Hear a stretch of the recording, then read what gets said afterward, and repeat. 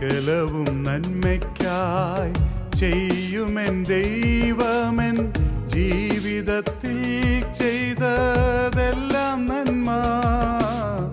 സകലവും നന്മയ്ക്കായി ചെയ്യുമെൻ ദൈവമെൻ ജീവിതത്തിൽ ചെയ്തതെല്ലാം നന്മ. കൈപ്പുനീരുണ്ടതിൽ കണ്ണുനീരുണ്ട്, വേദന വേളകൾ ഏറെയുണ്ട്. ദൈവനാമം മഹത്വപ്പെടുമാറാകട്ടെ. ഇന്ന് എന്നെ ശ്രവിക്കുന്ന എൻ്റെ എല്ലാ പ്രിയപ്പെട്ടവർക്കും നമ്മെ ചേർത്തുകൊള്ളുവാനായി വേഗം വരുന്ന കർത്താവായ യേശു ക്രിസ്തുവിൻ്റെ നാമത്തിൽ സ്നേഹവന്ദനം. നമുക്ക് ഒരു വേദഭാഗം വായിക്കാം. നെഹമ്യാവ് 8 അധ്യായത്തിൻ്റെ 10-ാം വാക്യം, 10-ന്റെ പകുതിയുള്ള വാക്യം വായിക്കാം. ഈ ദിവസം നമ്മുടെ കർത്താവിന് വിശുദ്ധമാകുന്നു. നിങ്ങൾ ദുഃഖിക്കരുത്, യഹോവയെങ്കിലെ സന്തോഷം നിങ്ങളുടെ ബലമാകുന്നുവല്ലോ എന്ന് പറഞ്ഞു. യഹോവയെങ്കിലെ സന്തോഷം നിങ്ങളുടെ ബലം ആകുന്നുവല്ലോ എന്ന് പറഞ്ഞു. ഒരു ദൈവമകളെ സംബന്ധിച്ചിടത്തോളം അവളുടെ ആ വ്യക്തിയുടെ സന്തോഷം ഈ ലോകത്തിലെ താൽക്കാലികമായിട്ടുള്ളതിൽ ആകുവാനായിട്ട് പാടില്ല. കാരണം അത് നശിച്ചു പോകുന്നതാണ് ഈ ലോകത്തിലെ എല്ലാം തന്നെ. അങ്ങനെ ഈ താൽക്കാലികമായിട്ടുള്ള കാര്യങ്ങളിൽ സന്തോഷം കണ്ടെത്തുന്ന ഒരു വ്യക്തിയെ സംബന്ധിച്ചിടത്തോളം പ്രശ്നങ്ങളുണ്ടാകുമ്പോൾ, പ്രയാസങ്ങളുണ്ടാകുമ്പോൾ, അവർ ഏതിൽ സന്തോഷിച്ചോ അത് മാറ്റപ്പെടുമ്പോൾ അവരുടെ സന്തോഷം തീർന്നു പോകും, അവരുടെ സന്തോഷം ഇല്ലാതെയായിട്ട് പോകും, അവർ ദുഃഖത്തിന് അടിമകളായിട്ട് തീരുമെന്ന് മനസ്സിലാക്കുവാനായിട്ട് സാധിക്കും. എന്നാൽ യഹോവയെങ്കിലെ സന്തോഷമാണ്, ക്രിസ്തുവിലുള്ള സന്തോഷമാണ്, ദൈവത്തിലുള്ള സന്തോഷമാണ് ഒരു വ്യക്തിക്ക് ഉള്ളതെങ്കിൽ ഇവിടെ ദൈവത്തിൻ്റെ വചനം പറയുന്നു, യഹോവയെങ്കിലെ സന്തോഷം നിങ്ങളുടെ ബലമാകുന്നുവല്ലോ എന്ന് പറഞ്ഞു. അത് യഹോവയെങ്കിലുള്ള സന്തോഷം, അത് നമ്മുടെ ദൈനംദിന ജീവിതത്തിൽ ബലം നൽകുന്നതാണ്. നമ്മൾ യഹോവയെങ്കിലുള്ള ആ സന്തോഷം തന്നെ നമ്മുടെ ജീവിതത്തിൽ നമ്മളെ ഓരോ ദിവസവും മുമ്പോട്ട് പോകുവാനായിട്ട്, സന്തോഷത്തോടുകൂടെ മുമ്പോട്ട് പോകുവാനായിട്ട് ബലം നൽകുന്ന ഒരു കാര്യമാണ്. ഇവിടെ ഈ ഭാഗത്ത് നമ്മൾ മനസ്സിലാക്കുവാനായിട്ട് സാധിക്കുന്നത്, നെഹമ്യാവും ഇസ്രായേൽ മക്കളും കൂടെ മതിൽ പണിയുവാനായിട്ട് തുടങ്ങി. എന്നാൽ മതിൽ പണിയുവാൻ തുടങ്ങിയപ്പോൾ അതിന് അത്രമാത്രം ശത്രുക്കളും അതിനോടൊപ്പം തന്നെ ഉണ്ടായിരുന്നു എന്നുള്ള ദൈവവചനത്തിൽ പറയുന്നുണ്ട്. നെഹമ്യാവ് 6-ാം അധ്യായത്തിൽ പറയുന്നുണ്ട്, അവിടെ സൻബലത്തും തോബിയാവും അരാബിനായ ഗേസമും മറ്റ് അനേക ശത്രുക്കൾ ഈ മതിൽ പണിക്ക് എതിർത്ത് നിന്നതായിട്ട് നമുക്ക് കാണുവാനായിട്ട് സാധിക്കും. ഒരു രീതിയിലും ഈ മതിൽ പണിയരുത് എന്നുള്ള ആഗ്രഹത്തോടുകൂടെ ശത്രുക്കൾ വളരെ വളരെ ഉപദ്രവിച്ചു. കാരണം ശത്രുക്കൾക്ക് ഭയങ്കര കോപവും രോഷവും ഉണ്ടായി. അവർ അത്രമാത്രം അവരെ ഉപദ്രവിക്കുന്നതിനായിട്ട് ഇടയായിട്ട് തീർന്നു. എന്നാൽ നെഹമ്യാവിൻ്റെ ജീവിതത്തിൽ നെഹമ്യാവ് തോറ്റില്ല. ഇസ്രായേൽ മക്കൾ അവരുടെ പ്രശ്നങ്ങൾ വന്നപ്പോൾ തോറ്റില്ല. കാരണം അവർക്ക് യഹോവ ബലമായിട്ടുണ്ടായിരുന്നു, അവർക്ക് യഹോവെങ്കിലുള്ള സന്തോഷം അവർക്കുണ്ടായിരുന്നു. അവിടെ അവർ ചെയ്തത് ഇവിടെ 4-ാം അധ്യായത്തിൽ നമ്മൾ കാണുന്നത്, അന്ന് മുതൽക്ക് എൻ്റെ ഭൃത്യന്മാർ പാതി പേർ വേലയ്ക്ക് നിന്നു, പാതി പേർ കുന്തവും പരിചയും വില്ലും കവചവും ധരിച്ചു നിന്നു.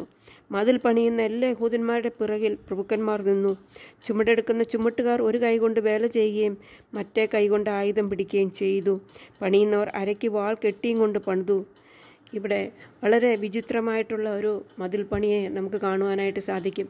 നമ്മെല്ലാം പല സ്ഥലങ്ങളിൽ വീട് പണി, മതിൽ പണിയെല്ലാം കണ്ടിട്ടുണ്ട്. എന്നാൽ ഇങ്ങനെ ഒരു സംഭവം ചരിത്രത്തിൽ തന്നെ കാണത്തില്ല എന്ന് നമുക്ക് മനസ്സിലാക്കുവാനായിട്ട് സാധിക്കും. നമ്മൾ നോക്കിക്കേ, അവർ ഒരു കൈ കൊണ്ട് വാൾ പണിതു, ഒരു കൈയിൽ വാള്, മറ്റേ കൈയിൽ ഇഷ്ടിക, ഒരു കൈയിൽ സിമൻ്റ്, മറ്റേ കൈയിൽ വാള്. ഇങ്ങനൊരവസ്ഥയിൽ കൂടെ അവർ പണിതു മുമ്പോട്ട് പോയി എന്നുള്ളത് നമുക്ക് മനസ്സിലാക്കുവാനായിട്ട് സാധിക്കും. അതിനുശേഷം അവരുടെ മതിൽ പണി തീർന്നു. അവർ സന്തോഷമായിട്ട് ദൈവസന്നിധിയിൽ കൂടി വന്നു. അത് കഴിഞ്ഞിട്ട് അവരുടെ ദുഃഖമെല്ലാം മാറി. കാരണം അവർ ദൈവത്തോട് കൂടെ നിന്നായിരുന്നു, അവരുടെ ബലം ദൈവമായിരുന്നു. അതെല്ലാം കഴിഞ്ഞിട്ട് അവർ പറയുകയാണ്, യഹോവയെങ്കിലെ സന്തോഷം നമ്മുടെ ബലമാകുന്നുവല്ലോ. അതുകൊണ്ട് നാം ദുഃഖിക്കുകയോ നിരാശപ്പെടുകയോ ഒന്നും ചെയ്യേണ്ട ആവശ്യമില്ല. കാരണം യഹോവയെങ്കിലുള്ള സന്തോഷം അത് ഒരിക്കലും തീർന്നു പോകാത്ത സന്തോഷമാണ്. ഈ ലോകത്തിലെ എല്ലാ സന്തോഷങ്ങളും തീർന്നു പോകും. ഈ ലോകത്തിലെ സന്തോഷത്തിൽ നാം ആശ്രയിച്ചു കഴിഞ്ഞാൽ അത് നമ്മുടെ ചിലപ്പോൾ കണ്ണുനീർ മാത്രമായിട്ട് നമ്മുടെ ജീവിതം അവസാനിക്കേണ്ടതായിട്ട് വരും. എന്നാൽ നാം കർത്താവിലാണ്, ദൈവത്തിലാണ് നമ്മൾ സന്തോഷിക്കുന്നതെങ്കിൽ നമ്മുടെ സന്തോഷം അത് നിലനിൽക്കുന്നതാണ് എന്ന് മനസ്സിലാക്കുവാനായിട്ട് സാധിക്കും. ഇവിടെ നെഹമ്യാവ് അവിടെ ഇസ്രായേൽ മക്കളോട് പറയുകയാണ്, ഇസ്രായേൽ മക്കളെ, നാം ഇന്ന് സന്തോഷിക്കണം. നമുക്ക് തിന്നുകയും കുടിക്കുകയും ആനന്ദിക്കുകയും ചെയ്യാം. കഴിഞ്ഞ കാലങ്ങളിലുള്ള പ്രയാസങ്ങളെല്ലാം മാറിയിട്ട് ഇന്ന് നമ്മൾ ആനന്ദിക്കാം. കാരണം യഹോവയിലെ സന്തോഷം നമ്മുടെ സന്തോഷമാകുന്നു. ഒരു ദിവസം ഒരു വേട്ടക്കാരൻ വഴിതെറ്റി കുതിരപ്പുറത്ത് ഇങ്ങനെ വനത്തിൽ കൂടെ നടക്കുകയായിരുന്നു. അപ്പോൾ അങ്ങനെ അവൻ വഴിതെറ്റി പ്രയാസപ്പെട്ടുകൊണ്ട് ഇങ്ങനെ നടന്ന സമയത്ത് ഒരു ഗുഹയ്ക്കകത്ത് നിന്ന് ഒരു മനോഹരമായ ഒരു ഗാനം കേട്ടു. അപ്പോൾ വേട്ടക്കാരന് സന്തോഷമായി. കാരണം വഴി അറിയാൻ കിട്ടുമല്ലോ, ഇനി അവൻ്റെ സ്ഥാനത്ത് എത്തുമല്ലോ എന്ന് വിചാരിച്ച് ആ ഗാനം കേട്ട ആ ഗുഹയുടെ പുറത്ത് നിന്നിട്ട് അവൻ വളരെ സന്തോഷത്തോടു കൂടി പറഞ്ഞു, പാട്ടുപാടുന്ന വ്യക്തിയെ, നിങ്ങളൊന്ന് ഈ പുറത്തേക്ക് ഒന്ന് വാ, എനിക്ക് നിങ്ങളുടെ ഗാനം കേട്ടിട്ട് ഞാൻ സന്തോഷത്താൽ മതിമറക്കുന്നു. ഇത്ര ആനന്ദമായിട്ട് നിങ്ങൾക്ക് പാടുവാനായിട്ട്, ഇത്ര സന്തോഷമായിട്ട് നിങ്ങൾ പാടുന്നു. എന്താണ് നിങ്ങളുടെ സന്തോഷത്തിൻ്റെ കാരണം? നിങ്ങളൊന്ന് പുറത്തു വാ, എനിക്ക് ചില കാര്യങ്ങൾ നിങ്ങളോട് ചോദിച്ചറിയാനുണ്ട്, എനിക്ക് വഴി അറിയണം, മാത്രമല്ല നിങ്ങളുടെ ഈ സന്തോഷത്തിൻ്റെ കാരണം എനിക്ക് അറിയണമെന്ന് പറഞ്ഞു. അപ്പോൾ ഗുഹയ്ക്കകത്തിരുന്ന വ്യക്തി പറഞ്ഞു, ഇല്ല സഹോദര, ഞാൻ പുറത്തേക്ക് വരികയില്ല. അപ്പോൾ ഈ വേട്ടക്കാരൻ പറഞ്ഞു, ഞാനന്ന് അകത്ത് കയറി വരും, നിങ്ങൾ പുറത്തേക്ക് വന്നില്ലെങ്കിൽ ഞാൻ അകത്തോട്ട് വരും. അപ്പോൾ അകത്തിരുന്ന മനുഷ്യൻ പറഞ്ഞു, നിങ്ങൾ അകത്തേക്ക് വരുവാൻ പാടില്ല, കാരണം നിങ്ങൾക്ക് അകത്ത് വരുവാൻ പാടില്ല, കാരണം ഞാൻ പാട്ട് പാടുകയാണ്. എൻ്റെ ദൈവത്തിലുള്ള സന്തോഷം ഹൃദയത്തിൽ നിറഞ്ഞുകൊണ്ട് ഞാൻ പാട്ട് പാടുകയാണ്. എന്നാൽ ഞാനൊരു കുഷ്ഠരോഗിയാണ്, എൻ്റെ അവയവങ്ങളെല്ലാം ദ്രവിച്ച് അഴിഞ്ഞു പോയിക്കൊണ്ടിരിക്കുകയാണ്, അങ്ങനെ ഒരു കുഷ്ഠരോഗിയാണ് എന്ന് പറഞ്ഞു. അപ്പോൾ ഈ വേട്ടക്കാരൻ പറഞ്ഞു, അങ്ങനെ ഒരു വ്യക്തിക്ക് എങ്ങനെ പാടുവാനായിട്ട് സാധിക്കും? അത് എനിക്ക് വിശ്വസിക്കുവാൻ സാധിക്കുന്നില്ലല്ലോ, ഞാൻ അകത്തേട്ട് വരട്ടെ എന്ന് ചോദിച്ചു. അപ്പോൾ വേട്ടക്കാരൻ വീണ്ടും പറഞ്ഞു, കുഷ്ഠരോഗിയാണ്, എൻ്റെ അവയവങ്ങൾ നാറുന്ന അവസ്ഥയാണ്, അഴിയുന്ന അവസ്ഥയാണ്, നിങ്ങൾ വന്നാൽ നിങ്ങൾക്കത് ബുദ്ധിമുട്ടായിട്ട് തീരും. അപ്പോൾ നിങ്ങൾക്കെങ്ങനെ ഈ പാട്ട് പാടുവാനായിട്ട് സാധിക്കുമെന്ന് പറഞ്ഞപ്പോൾ ആ വ്യക്തി പറഞ്ഞു, യഹോവയിലെ സന്തോഷം എൻ്റെ ബലമാകുന്നു. പ്രിയ സഹോദരിമാരെ, നമ്മുടെ ജീവിതത്തിൽ ഈ ഒരു അനുഭവം നമ്മുടെ ജീവിതത്തിലുണ്ടായാൽ, ഈ ലോകത്തിലെ സന്തോഷങ്ങൾ നമ്മൾ ആശ്രയിച്ചു കഴിഞ്ഞാൽ അത് താൽക്കാലികമാണ്. നമ്മൾക്ക് കണ്ണുനീരാണ് അതിൻ്റെ ഫലം കിട്ടുന്നത്. എന്നാൽ ദൈവത്തിലുള്ള ആശ്രയവും ദൈവത്തിലുള്ള സന്തോഷവും ദൈവത്തിലുള്ള പ്രത്യാശ നമ്മുടെ ജീവിതത്തിലുണ്ടെങ്കിൽ നമ്മൾക്ക് എന്നും സന്തോഷം, ഹൃദയത്തിൽ സന്തോഷം, പുറത്തല്ല, നമ്മുടെ ഹൃദയത്തിൽ എന്നും സന്തോഷവതികളായിട്ട് ജീവിക്കാനായിട്ട് നമുക്ക് സാധിക്കും. അത് നമ്മുടെ ബലമായിട്ട് നമുക്ക് ഈ ലോകത്തിൽ അവസാനം വരെ ക്രിസ്തുവിലുള്ള ബലത്തിൽ ജീവിക്കാനായിട്ട് ദൈവം നമ്മളെ സഹായിക്കട്ടെ. അവൻ്റെ വലിയ നാമം മഹത്വപ്പെടുമാറാകട്ടെ. സകലരും കൈവിട്ടൻ ജീവിതം ശൂന്യമായി എന്നു ഞാൻ കരുതിയ നാളുകളിൽ, സകലരും കൈവിട്ടൻ ജീവിതം ശൂന്യമായെന്നു ഞാൻ കരുതിയ നാളുകളിൽ, എന്നരികിൽ വന്നു പൊൻകരം തന്നു, ഞാനില്ലേ ചാരേ എന്നരുളി. എന്നരികിൽ വന്നു പൊൻകരം തന്നു, ഞാനില്ലേ ചാരേ എന്നരുളി. സ്നേഹസ്വരൂപനാം എൻ പ്രിയതാതൻ മാറയിൽ മധുരമായി വന്നുവല്ലോ. സ്നേഹസ്വരൂപനാം എൻ പ്രിയതാതൻ മാറയിൽ മധുരമായി വന്നുവല്ലോ. N മാനസഖേദം മാറ്റിയല്ലോ. Good morning, sisters. Here I am, Lord. I know a lot of youth who are struggling these days with the thought of, how can God use me when I'm not good enough? This is indeed a very difficult topic, but it is important, and there is a simple answer. I was hearing the testimony of a girl who had those similar thoughts, and I couldn't help but feel a little frustrated because there's so much that we all can do for the Lord if we just trust in Him. But as she was sharing her testimony with me, it seemed that there was a happy ending, and I'm very happy for her and glad that the Lord had used her in various ways. But the key thing was not how she thought about herself, but how the Lord thought about her. This dear sister grew up in a Christian home, going to church and to Sunday school, to youth meetings and to Bible study. But as she started growing older, she felt that she was drifting away from the Lord. But it wasn't in a dramatic way. It was in a very slow and gradual way, a silent way, almost like she didn't notice it at all. But she still went to church. She still read her Bible, maybe not as often, and she still did well in school, and everything seemed the same.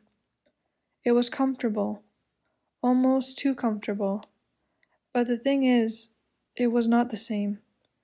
There was something missing, and she couldn't put her finger on it. So what was the difference? Well, her heart was not in it. That routine of doing things was exactly what it was, a routine, a checklist, an automatic response that didn't require much thought. Let's pause here. Does that sound familiar? Or maybe you've gone through a similar season in your life as well. I recall from our conversation, as well as many other conversations I've had with other believers, that they find that they must first fix themselves before they come to the Lord. But I look at it another way. You know that you're not perfect, but one thing you do know is that once you realize that you're missing something, and that something is your relationship with the Lord, it's important to let the Holy Spirit mend you and guide you into the person that the Lord wants you to be. And how that works is having a heart of obedience, to listen to the voice of the Lord, the voice of the Holy Spirit.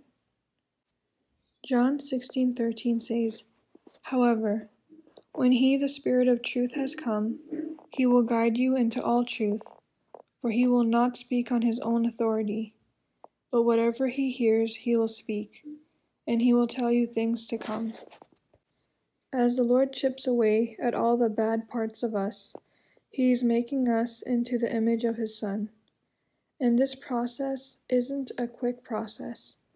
It is a long, gradual process that takes time and precision. Precision for even the deeper inner hidden parts of us. And as the Lord continues to shape us, we can still be used by Him if we just let Him. Many of us want to be used by the Lord.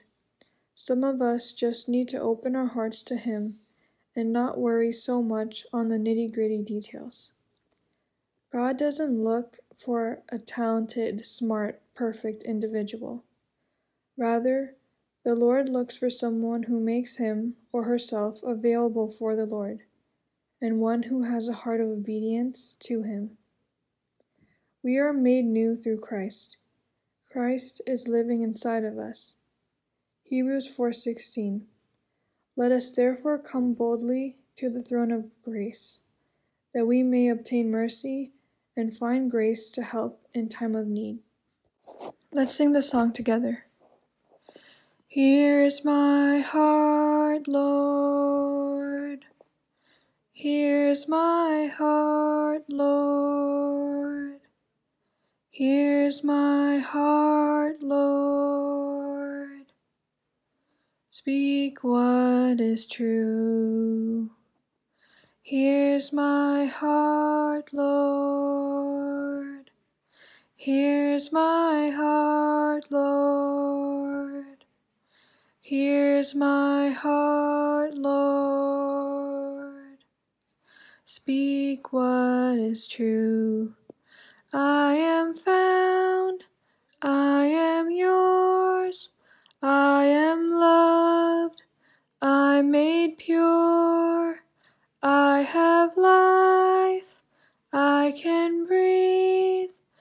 I am healed, I am free.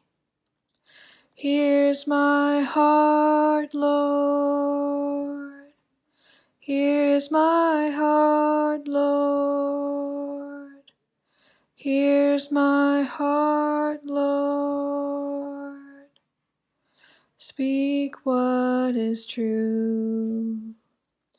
I am found, I am yours, I am loved, I'm made pure, I have life, I can breathe, I am healed, I am free, 'cause you are strong, you are sure, you are life, you endure, you are good, always true, you are life, breaking through.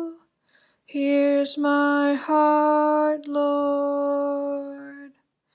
Here's my heart, Lord. Here's my heart, Lord. Speak what is true. Here's my life, Lord. Here's my life, Lord. Here's my life, Lord. Speak what is true, 'cause you are more than enough. You are here, you are love, you are hope, you are grace, you're all I have, you're everything. Here's my heart, Lord. Here's my heart, Lord. Here's my heart, Lord. Speak what is true. Here's my life, Lord. Here's my life, Lord. Here's my life, Lord. Speak what is true. Speak what is true. Hebrews chapter 4, verse 16. Let us therefore come boldly to the throne of grace, that we may obtain mercy and find grace to help in time of need. May his name alone be glorified. Amen. സ്നേഹസ്വരൂപനാം N പ്രിയതാതൻ മാറയിൽ മധുരമായി വന്നുവല്ലോ. സ്നേഹസ്വരൂപനാം N പ്രിയതാതൻ മാറയിൽ മധുരമായി വന്നുവല്ലോ.